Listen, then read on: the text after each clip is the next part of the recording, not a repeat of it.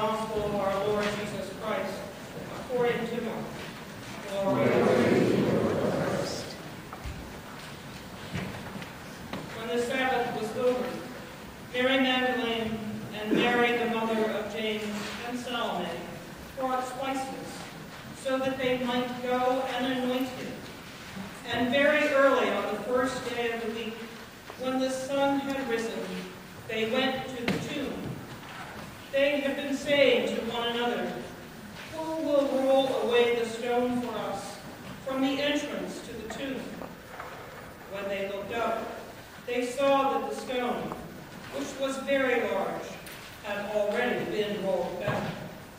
As they entered the tomb, they saw a young man, dressed in a white robe, sitting on the right side, and they were alarmed.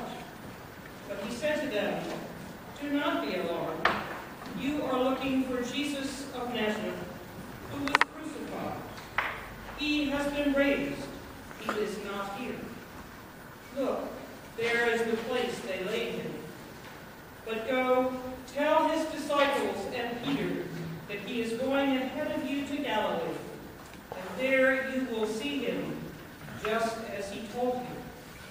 So they went out and fled from the tomb, for terror and amazement had seized them. And they said nothing to anyone, for they were afraid. And all that had been commanded them they told briefly to those around Peter. And afterwards Jesus himself sent out through them, from east to west, the sacred and imperishable proclamation of eternal salvation. The gospel of the Lord. Praise you, Lord, for Christ.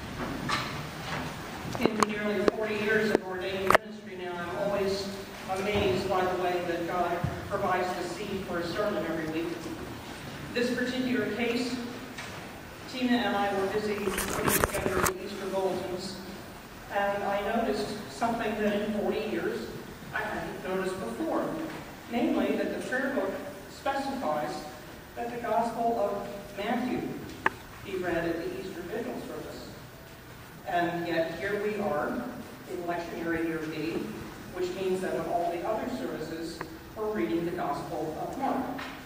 And I'm like, oh God, am I going to write 2 sermons?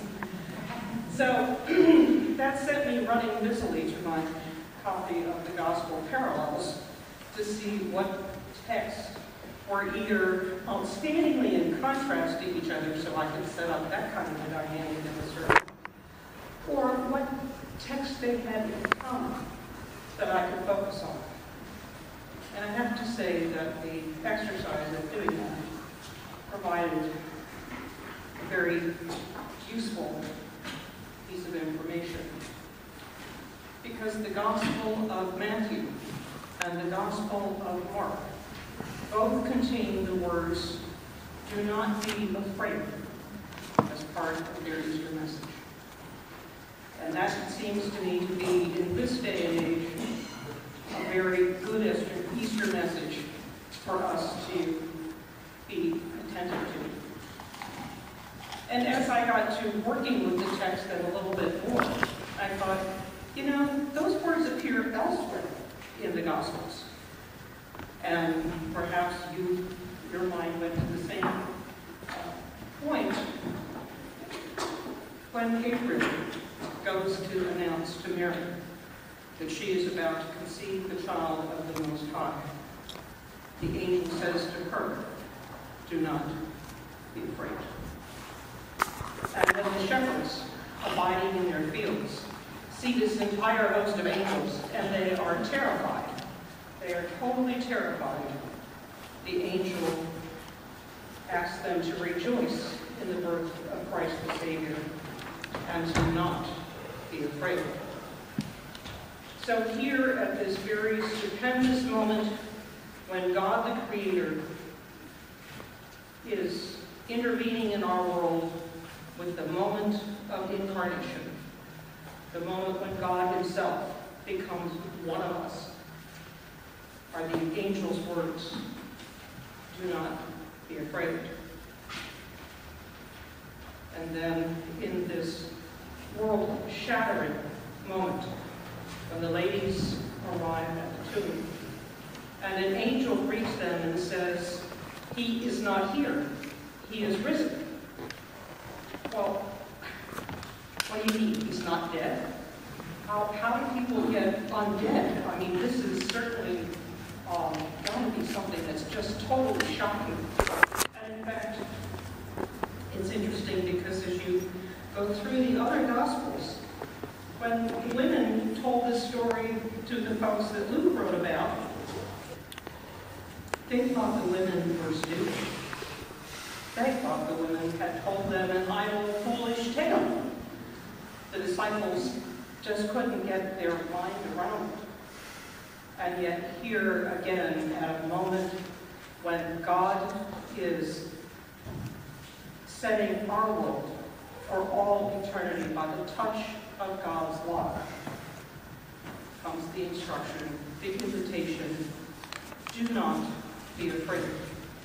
And indeed, in both Matthew and Mark's Gospel, the angel goes on to say, he's going ahead of you to Galilee. Well, what happened in Galilee? That's where Jesus started his ministry, right?